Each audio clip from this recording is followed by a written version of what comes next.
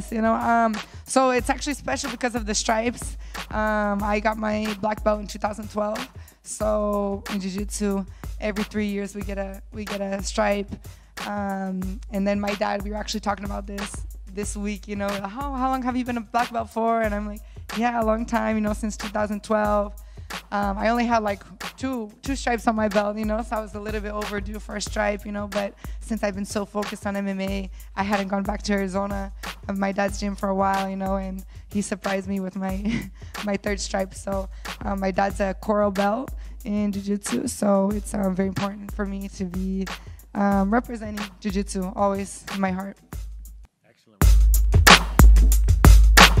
And I mean, people see us, you know, like we're superheroes, you know, and that all we do is fight and train all day, you know, maybe that we're like, I don't know, we're mean, you know, fighters are these, you know, but no, it's like we go through things all the time. We're regular people.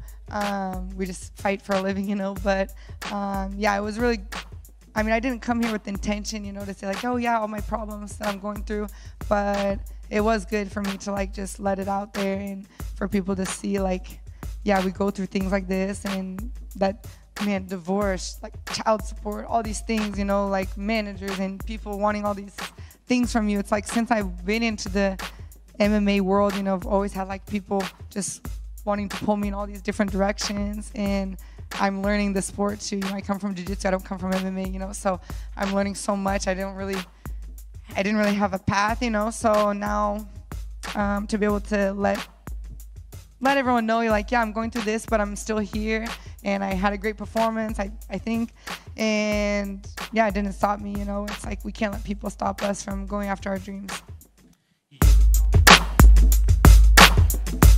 Yeah, for sure. I mean, I follow her on social media too and all this stuff. So I saw her, I think she did like a ADCC regional or something like that. So, I mean, I'm former ADCC champion. So for me, I'm always happy when I see the, you know, MMA girls and stuff doing jiu-jitsu and things like that. So yeah, definitely for sure to fight Rose is a priority of mine right now at this moment. And I think would be a great fight, a good main event, and a good test for both of us. So when I see her training her jiu-jitsu, I'm like, yeah, it's not going to be an easy fight, but I think it could be a great fight for the public and for us. You know, because since we're getting stronger, you know, you don't want to get, you know, too much muscle and get the cardio not so good, but I think we're doing a good balance and getting ready to fight the champions. You know, I see Zhang Weili, that for me, then a big inspiration, one of the best women's fight, Zhang Weili with Joanna, that they kept that pace for 5 rounds.